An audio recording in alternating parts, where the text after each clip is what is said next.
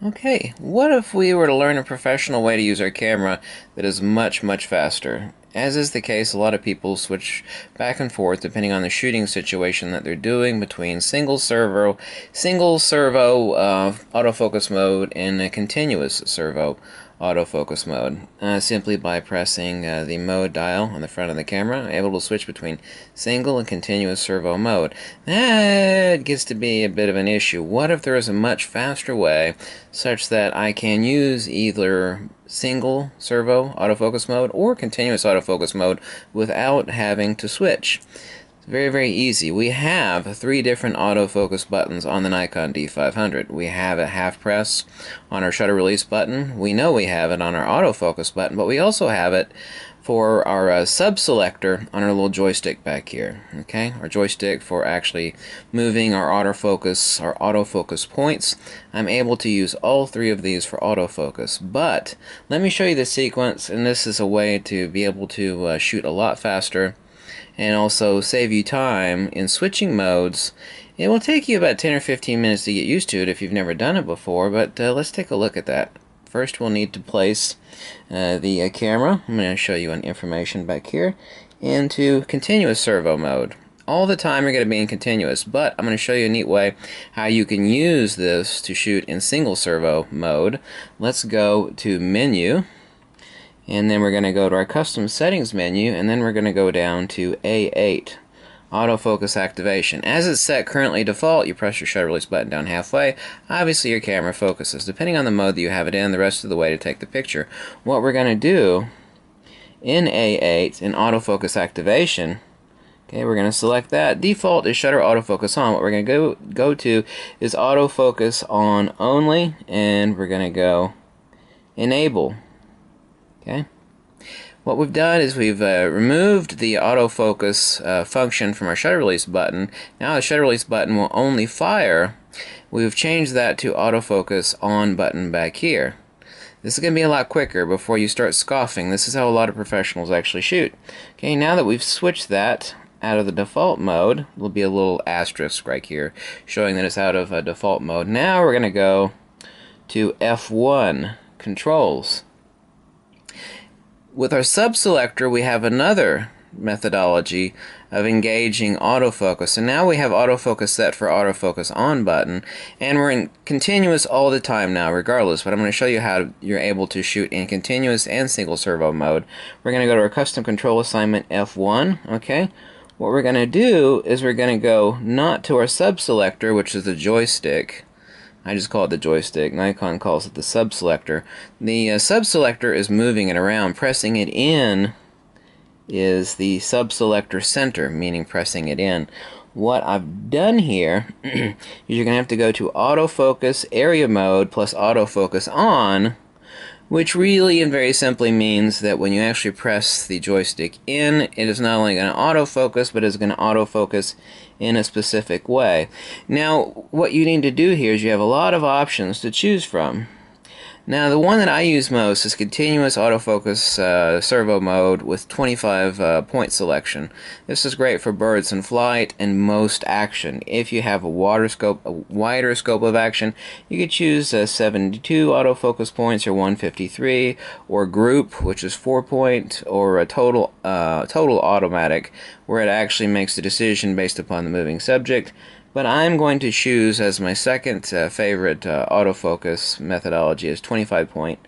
And I'm going to select that. So now I have two different autofocuses set to engage. My release is moved to my shutter release button. Shutter release is always a shutter release, but now my shutter release will not autofocus. Well, that seems defeative. No, hold on a second. I'll tell you what's going on. Now, okay, with autofocus area on, just simply going off of the back button autofocus, or autofocus on as it's listed by Nikon, I am able to shoot in continuous servo mode, in continuous autofocus servo mode, but by releasing the button at any point in time, I am now in single serve. Okay, so I've got some sort of object that's not really moving. I want to focus on it. I hit my autofocus back button autofocus. I release it. It's the same as servo mode. I hit my shutter release button the rest of the way to take the shot.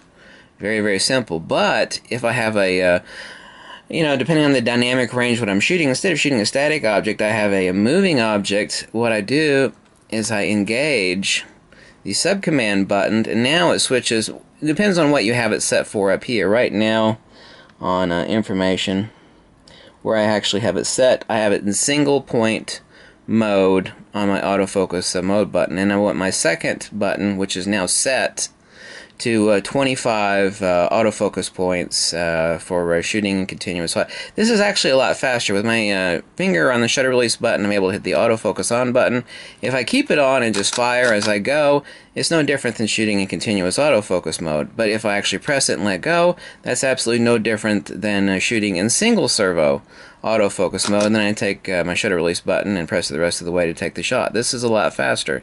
Continuous and fire, continuous and fire. I'm always continuous as long as I keep my thumb depressed on my autofocus button or my back button autofocus, depending on how you want to call it. Doesn't make any difference. I let go, I'm in single serve mode. If I keep it down and fire, I'm in continuous mode. No difference. This is a lot faster. But additionally so, without ever having to hit, let me hit my information, but without ever having to hit my mode button up here for autofocus type and what? This is type, singular, continuous. Now you're always in continuous, but in continuous I can choose between keeping my back button autofocus always down for continuous or letting go at any point in time, and that's no different than shooting in single serve autofocus mode. So now I don't ever have to change anything here, either in my autofocus area mode or in my focus mode. My focus mode will always remain the same. Now if I want to change my autofocus area mode to 72, 153, 3D, group, automatic, right now I'm in single serve mode. Okay, I hit the button once, I'm focused in, I release to take the shot. If I keep it down, I'm in single serve, but I'm in autofocus area mode single. But if I hit my subcommand dial, excuse me, my subselector button back here, I am in 25 group area autofocus mode continuous, and that's great. That's very, very helpful. So I'm in continuous 25 group here, and over here I'm in single, but I can switch this at any time very easily by hitting my my mode button on the front of the camera and using my subcommand dial just forward of the shutter release button to change 3D group autofocus single 25, 72, 153, which I shoot in single.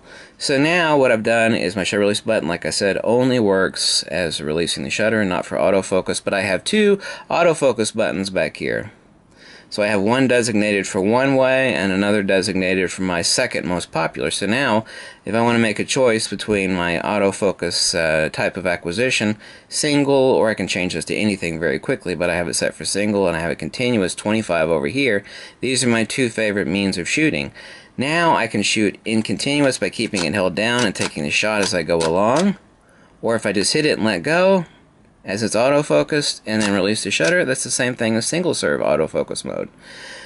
This is how a lot of professionals shoot.